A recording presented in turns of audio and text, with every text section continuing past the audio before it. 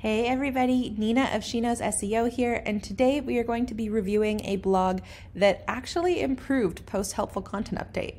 So I think it's really important to be able to see examples of that, and I'm very appreciative to Mike Donovan of Stay New England and of Niche Twins on Twitter for allowing me to go through his site. Now, I asked about a month ago and then completely lost track of my life, so we finally got into it. But we're going to be running through a little bit of his site and what I think is working and the reasons that he's having this success. Now, I am going to be giving my personal opinions on some elements of his site as well, because that's what I do when I do audits, and I can't keep my opinions to myself. So please, everybody, take this with the grain of salt it's intended.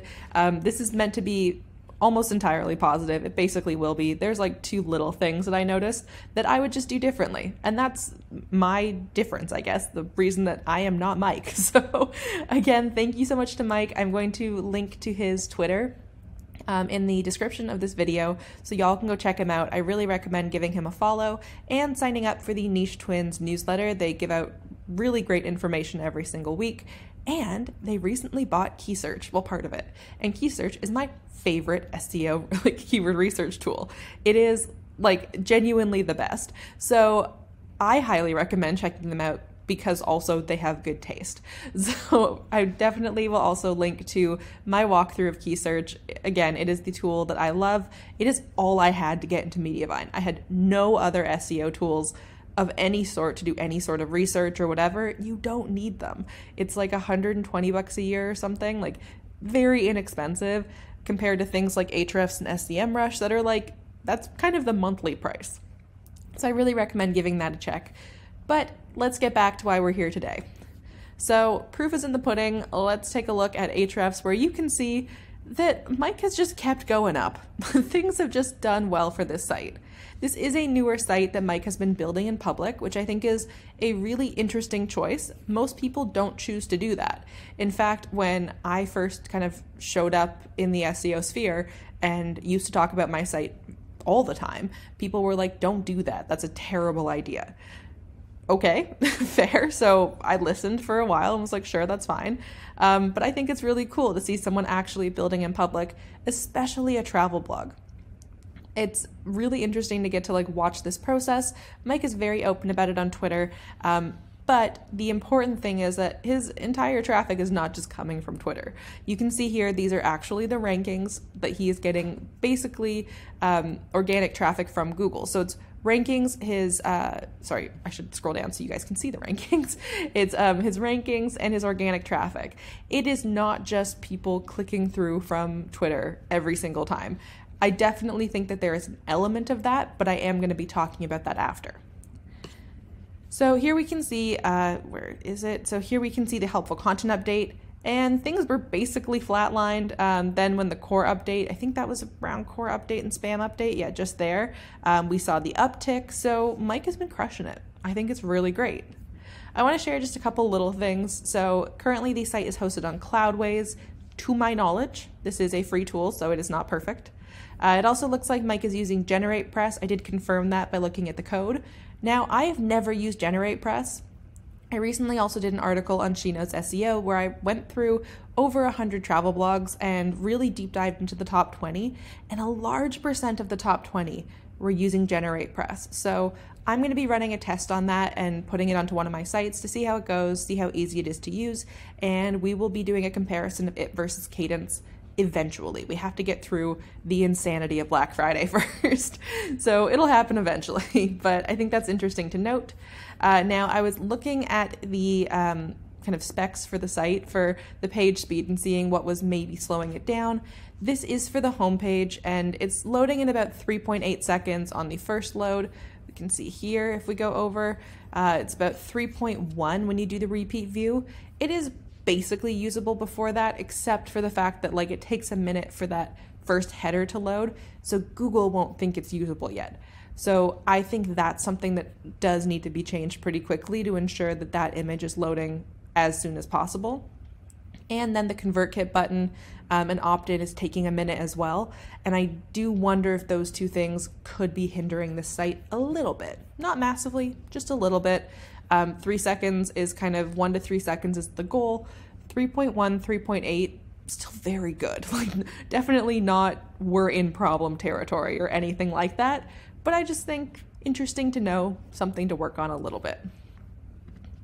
And when I looked in SimilarWeb, it looks like the site is getting, it only lets me do last 28 days right now. I don't know, it's mad at me.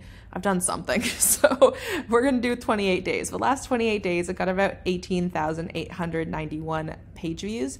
This is going to be from everywhere. So it's going to include organic traffic, direct traffic, social traffic, and discover traffic, which I do think is important to note because there is this massive period, which was where one of Mike's posts got picked up on Discover. And don't worry, we're going to take a look at it because he shared it openly. I'm not just going to randomly out things. These are all things that Mike has shared very publicly. So I think it's really interesting to get to see kind of all of this as it's unfolding.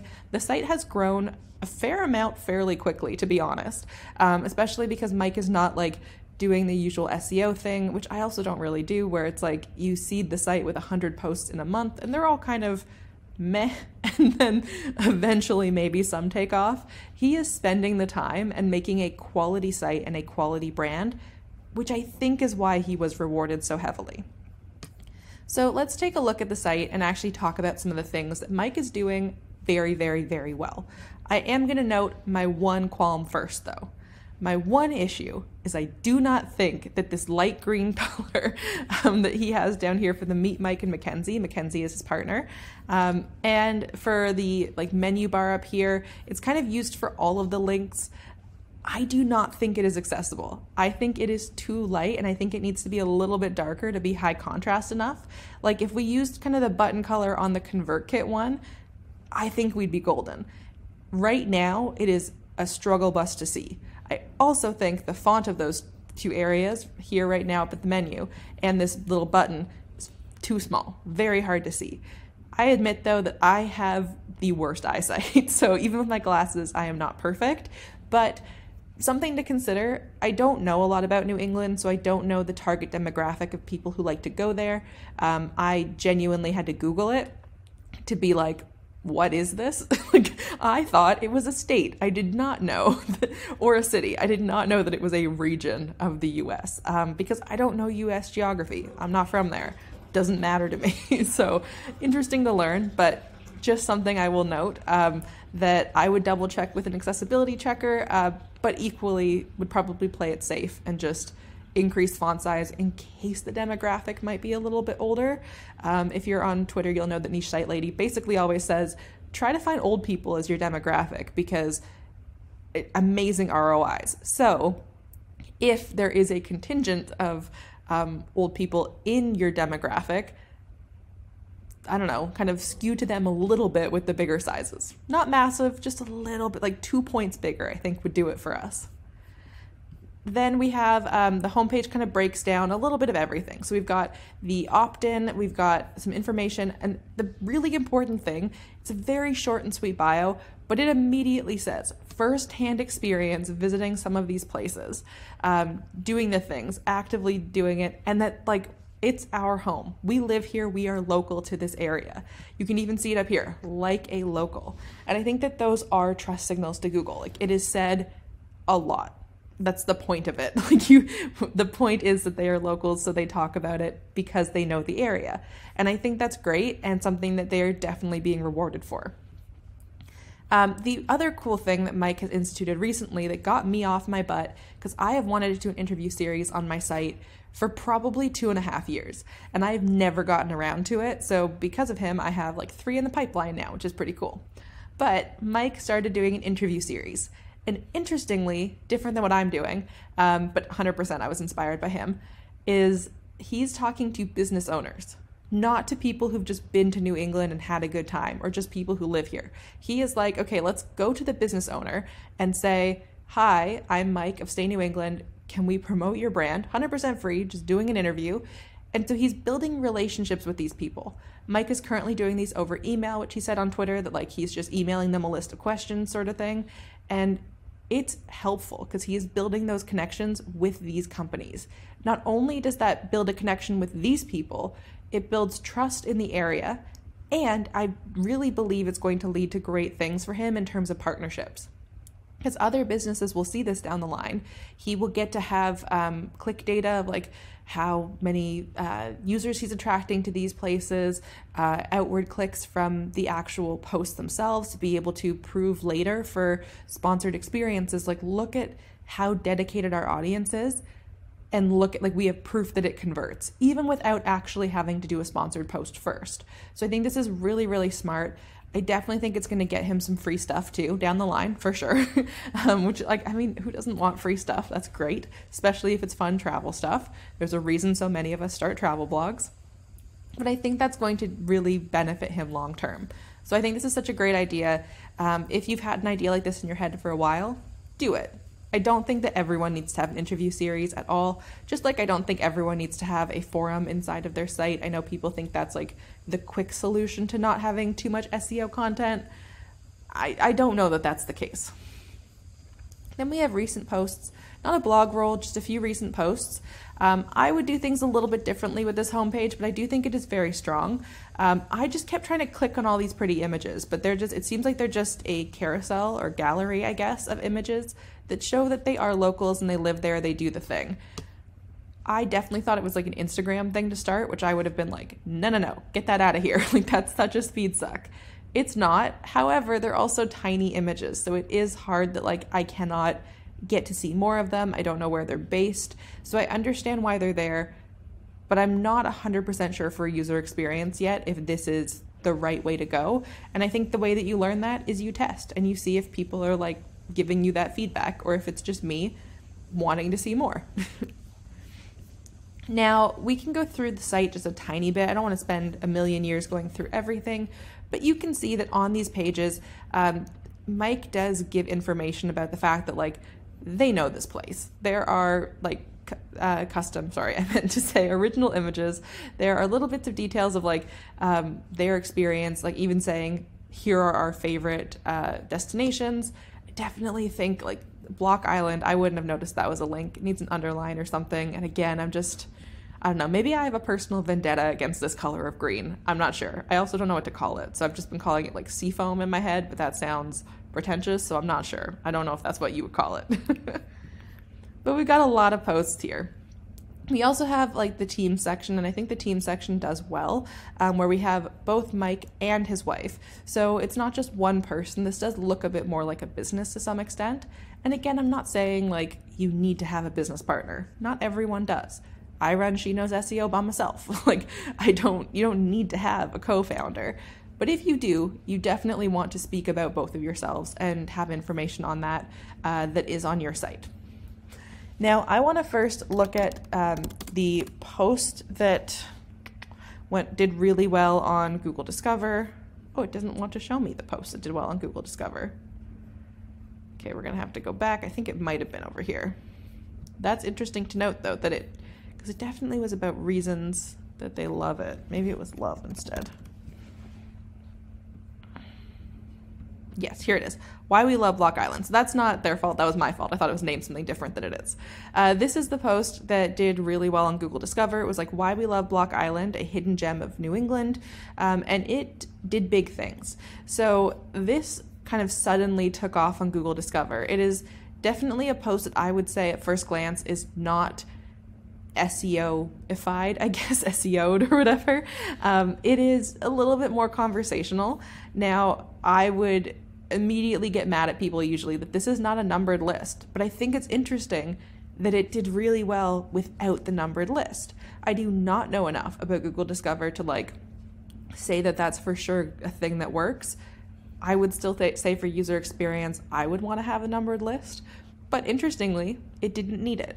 And this is very much like a conversational, easy post about like just the things that this family enjoys and loves with tons of original pictures. And I do think the pictures are a big part of the Google Discover kind of traction. That is something that is important for Google Discover, is having bright images like this, very high contrast images that are appealing. I am a terrible photographer, so that is, I don't know, sometimes I do wonder if I will ever be okay on Google Discover because of that. But we've got a lot happening here that could be picked up into Google Discover in some way, shape, or form. So if you want to deep dive into this a bit more, feel free. It is Why We Love Block Island. Literally staynewengland.com/Why We Love Block Island. So you'll be able to find it and you can read through it a bit if you want. I also want to highlight this little note here. This from the author is something that Mike started doing to kind of give a bit more information about his personal experience and his family's experience early on.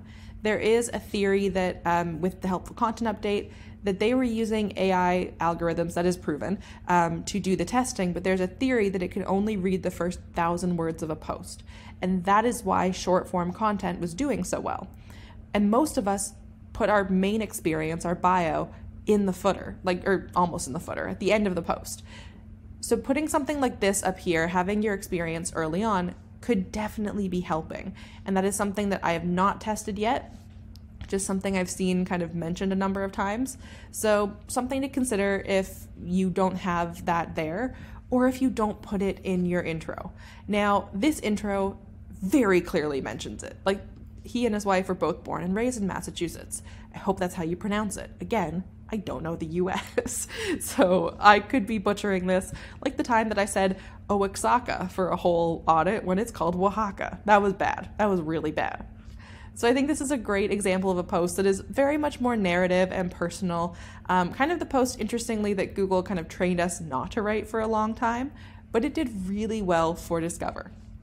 So take that with a grain of salt. Again, I don't know enough about Discover to say if that is perfectly the thing that you should do or not. Now, when we go into Ahrefs, if it will let me, we can take a quick look at the organic keywords. And we can just see some of the different things that are ranking. And what you'll notice immediately is that Block Island is showing up a lot. Now, traffic is definitely not like skyrocketed for this site. It is not like at 50K immediately, and I don't think it should be. It takes a minute.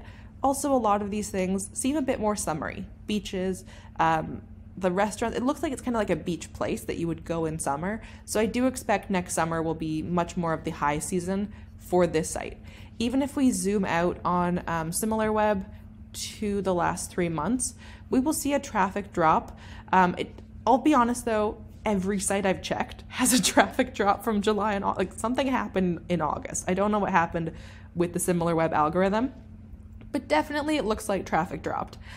I do think that is largely seasonality, because we did see that like organic traffic pretty much kept going and rankings were even, if not going up.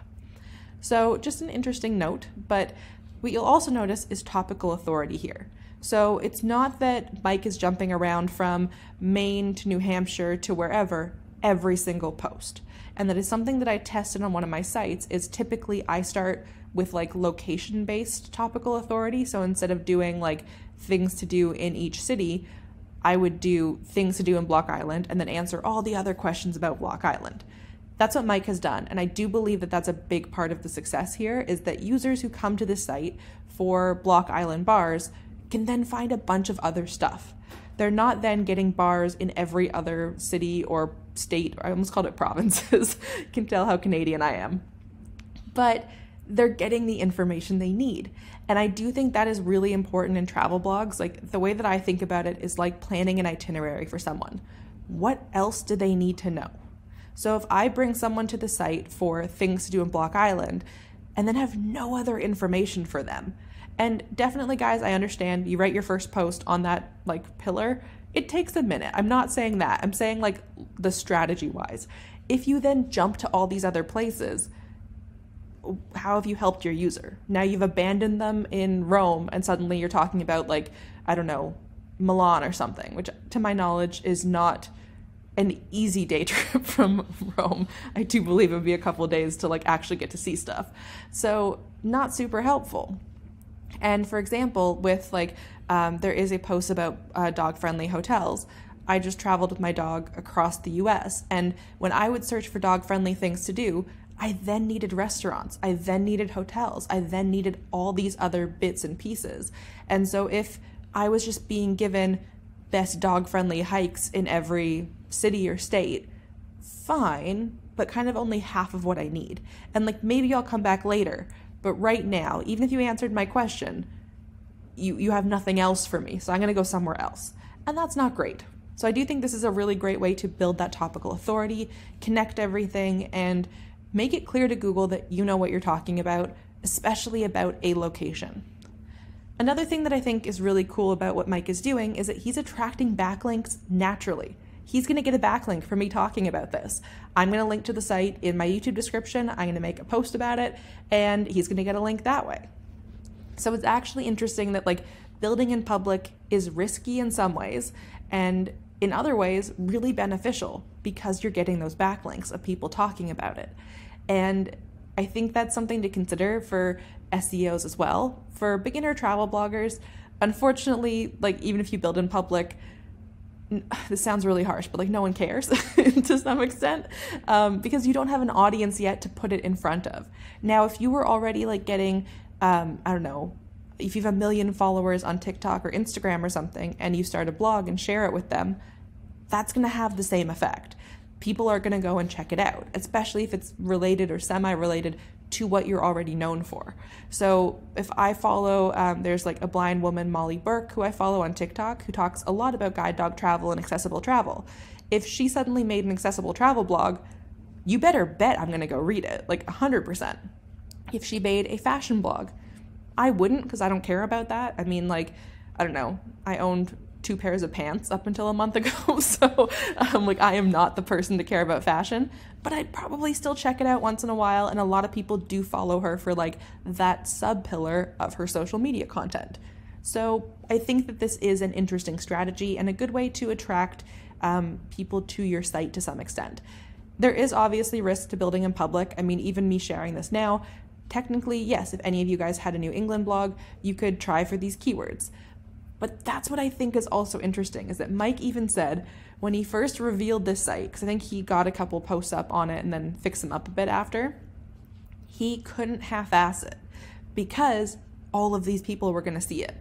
So every post had to be the best post. It had to be incredibly helpful to everybody, and it had to be good enough that, yeah, just all of the millions of people on Twitter especially seems bad for this, who just want to steal your keywords and then like get rich quick or something. It couldn't happen. They could not beat this bulletproof post. Even this pizza post here. Mike even asked on Twitter, I think this was really interesting, if you were gonna like read best pizza in Beacon Hill, would you expect only pizzerias, or would any place with pizza be okay? And I was like, I never even thought about that. I probably think pizzeria first and then other places, like kind of bonus, also these places have pizza. But it was really cool seeing all the responses. And I've learned a lot actually about what different people, typically men, which is interesting. I think he does have more of a male following than any of my sites. So maybe a little bit different, but what people think and like the way that they would kind of handle this. So I do think that's quite interesting. You can see the posts here and go through them if you want to. I think a lot of the helpful information comes from kind of the bonus information, making things easy. Like there is a Google Maps option. There are original pictures for, I think, basically everything, to be honest. I don't remember. Yeah, every single one in this post has an original photo, which is great. So I think this site is doing really, really well for a number of reasons. I do think building in public forces Mike to do better to some extent, to not get lazy, where a lot of us do over time. It just happens, unfortunately. Like, especially if you were trying to get 100 posts up in a month, quality is going to go way downhill. So take your time and really produce quality content. Even Mike is doing probably more than most beginners would be able to do with any new site, because he's done this before. Mike has been in the game for a long time. This is just a new site. It is not his first site by any means. So don't 100% compare yourself to this with your beginner site.